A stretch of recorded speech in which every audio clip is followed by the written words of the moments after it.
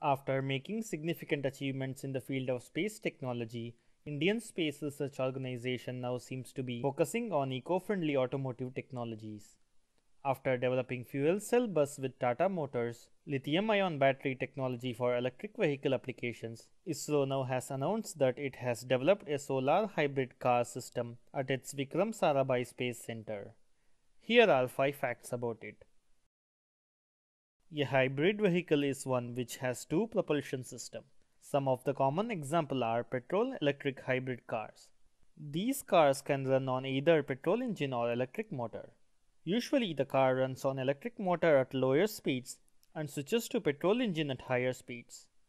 This is because electric motor generates better torque characteristics compared to petrol engine. ISRO's hybrid car is similar to above example, that is petrol-electric hybrid vehicle.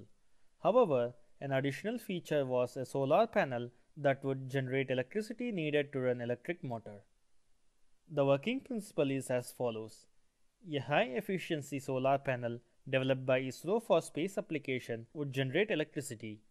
This electricity will be stored in a lithium-ion battery, again a technology developed by ISRO for space application.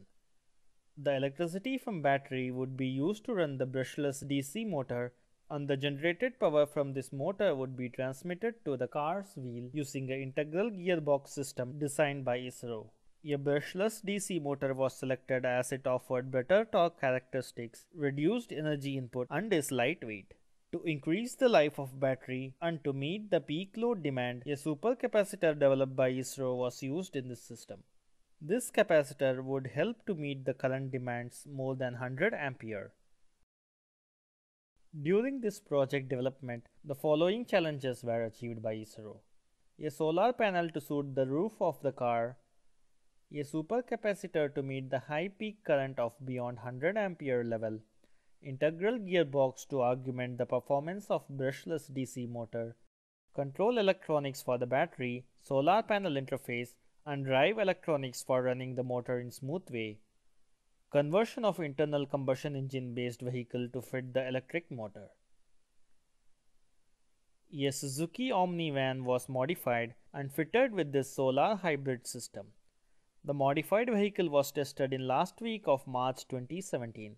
The tests included different terrain conditions including a uphill drive. 4 months back, Tata Motors unveiled fuel cell bus jointly developed with ISRO. Recently, there was news about how ISRO's lithium-ion battery technology could be used for electric vehicle application. ISRO scientists along with other researchers have also worked on oxy-hydrogen cell or HHO cell system to reduce the fuel consumption in an internal combustion vehicle and to reduce the pollution.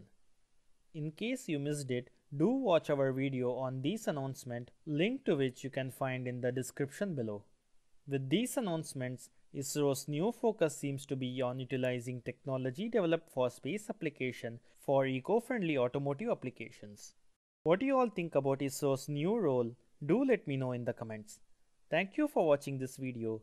Do subscribe to our channel for more ISRO videos.